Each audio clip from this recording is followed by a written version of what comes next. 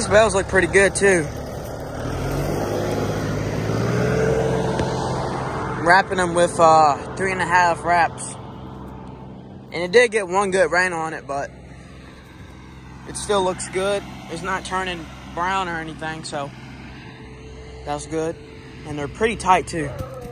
Like I said, the baler's doing pretty good. And I really learned it and know what it's capable of and what it doesn't like. So, well, one fell off the truck. It rolled from up top of the hill down here. And that's the part about farming on hills, but it's not like it's going to damage the bale or anything. It's just you got to pick it back up again. So we got 1, 2, 3, 4, 5, 6, 7, 8, now 9 to put on the trailer. Then we're going to go down the road and there's another maybe 20-acre field we got to go get. So.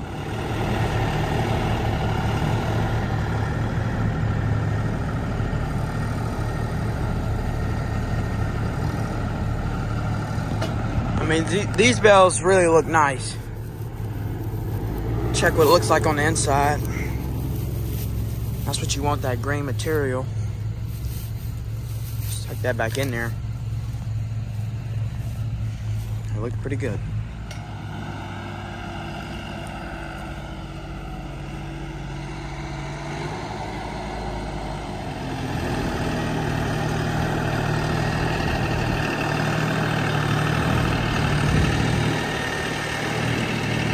That's a nice bale.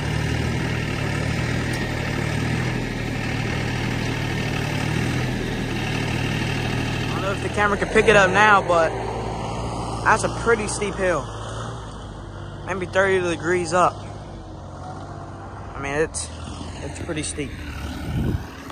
But almost done here. Then we're gonna be heading down the road. All right, guys. We're back.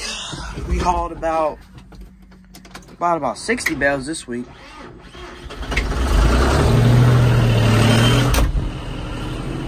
So let's go. Well, this is about an 8-acre piece, and there's 12. If you can see, there's 12 over there. So about 18 acres. And we got about 22 bales here. And we got another trailer coming. So we could go ahead and knock this acre, all these acres out right here. And then we have about 50 more bales to haul, and then we'll be done hauling hay for the year. And we made about 350 bales on first cut, and then we made about 280 on second cut. So everything's working pretty good.